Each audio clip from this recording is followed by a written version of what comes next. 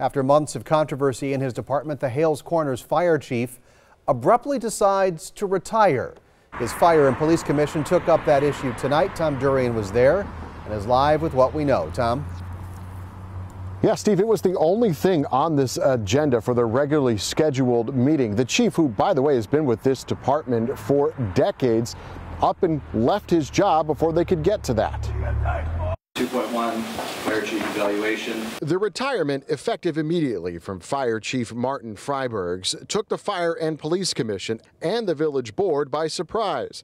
That's according to the village president, who talked to us off camera tonight. Motion to open or to enter closed session. The commission went behind closed doors to discuss the personnel issue.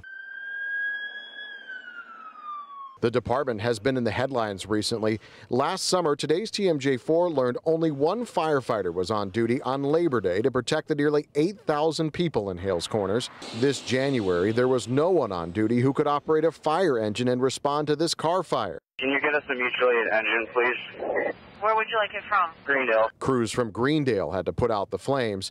A police investigation showed the reason behind the staffing issue turned out to be a fire captain who left his shift without finding someone to replace him. That same captain, John Wagner, was later accused of sexual harassment, and just hours before he was to defend himself to the Fire and Police Commission, he resigned. And there's been no reason given for the chief's abrupt retirement. More information is expected in a press release tomorrow. The village president does tell me that all shifts here at the fire department are covered right now, and the police chief was sworn in as the acting head of the fire department. Reporting live in Hales Corners, Tom Durian, today's TMJ4. And we wait for more answers. Tom Durian, thanks.